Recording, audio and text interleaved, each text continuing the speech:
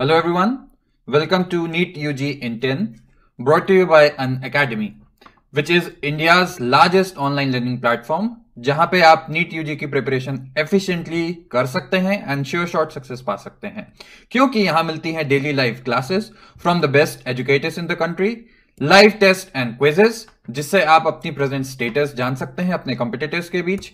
Plus जितने भी courses हमने स्ट्रक्चर किए हैं they are very well structured, very well developed, and अगर आप हमारा सब्सक्रिप्शन लेते हैं तो आप पा सकते हैं अनलिमिटेड एक्सेस 24/7 हमारे सारे मटेरियल को।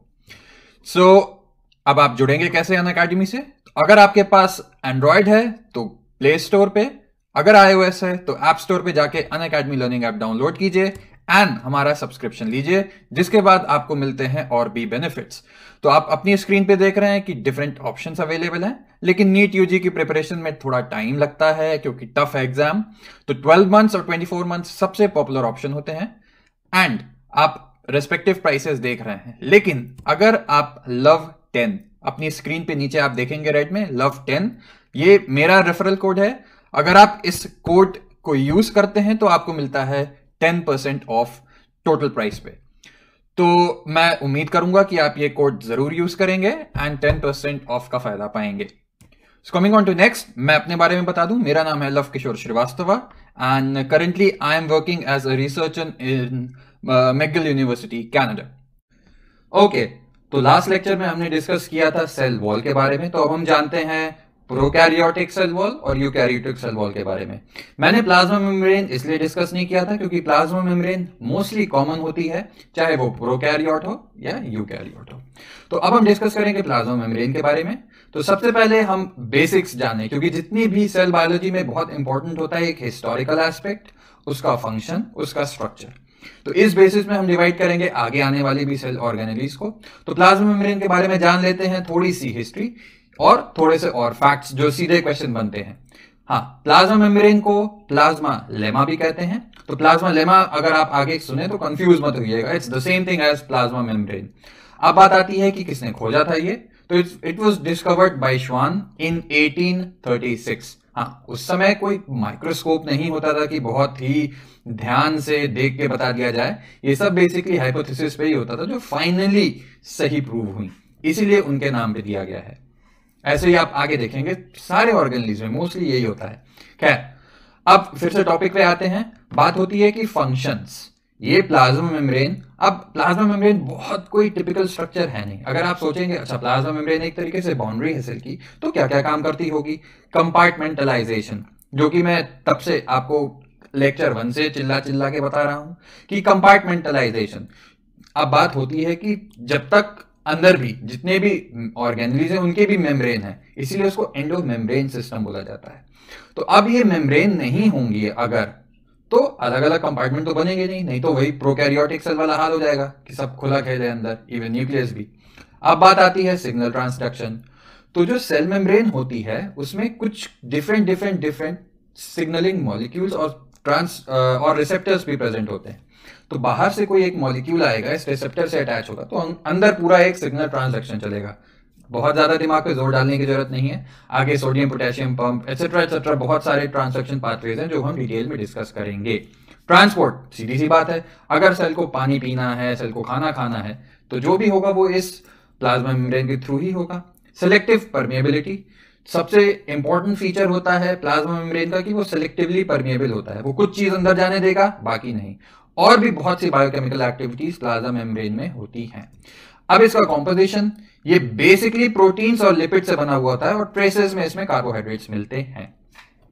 तो अब मॉडल देख लेते हैं इसके स्ट्रक्चर के। मॉडल बहुत इंपॉर्टेंट है एग्जाम पॉइंट ऑफ व्यू से। तो सबसे पहला मॉडल जो दिया था वो था सैंडविच या ट्राइलेमेलर model. It was given by Dawson and डेनियली इन 1935। बहुत इंपॉर्टेंट चीज, 1935 इस समय इलेक्ट्रॉन माइक्रोस्कोप नहीं खोजा गया था।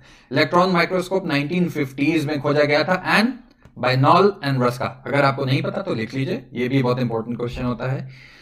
अब बात आती है कि इन्होंने कहा क्या। सैंडविच से आपको नाम समझ में आ ही रहा होगा कि दो सेम चीज होगी, बीच में कुछ चीज भरी होगी, जैसे आप नॉर्मल सैंडविच खाते हैं कि ब्रेड के बीच में आपका स्टफिंग होती है। तो अब जो ब्रेड है यहां पे वो होती है प्रोटीन की।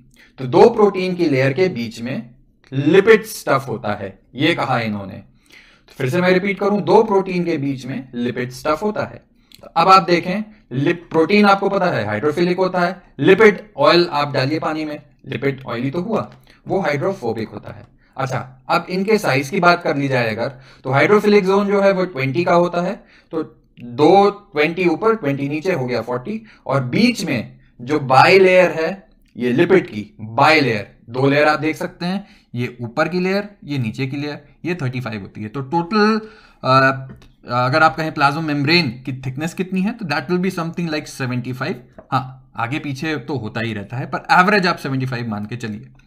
तो अब बात आती है कि प्रोटीन तो ठीक है, प्रोटीन में बहुत कुछ सोचना नहीं। ये जो बीच में लिपिड की मैं बात कर रहा हूं, ये क्या है? This is nothing, this is phospholipid. नाम से समझ में आ रहा होगा, वो लिपिड जिसमें फॉस्फेट ग्रुप अटैच्ड है।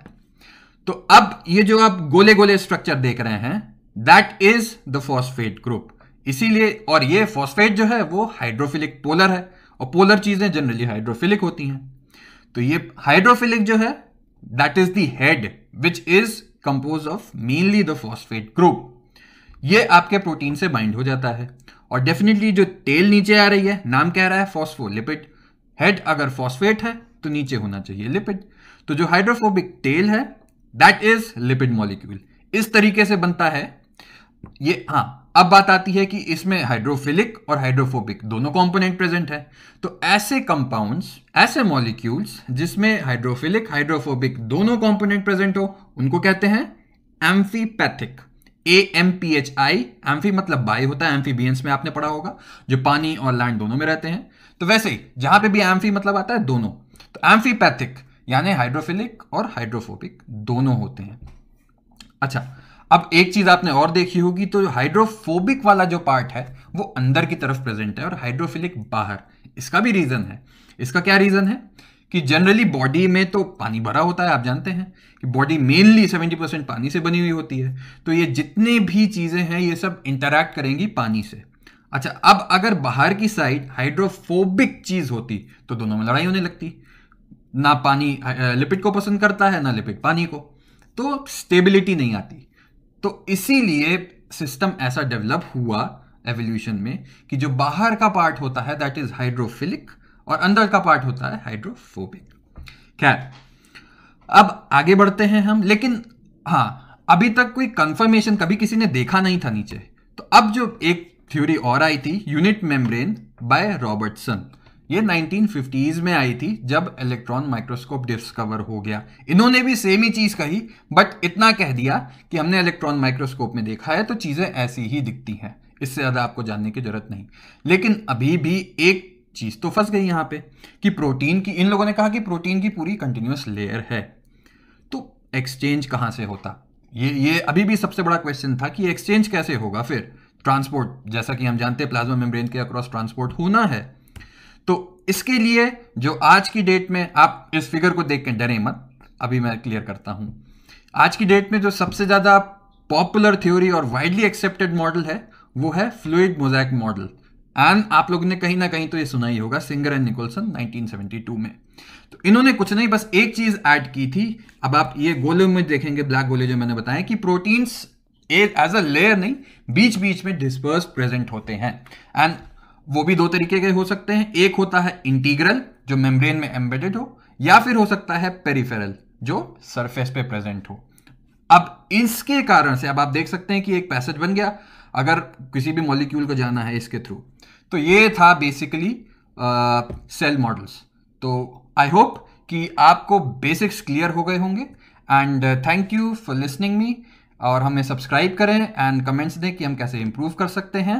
एंड मेरा कोड यूज करके अनअकैडमी से जरूर जुड़ें। And I hope to C you all in Unacademy class. And thank you.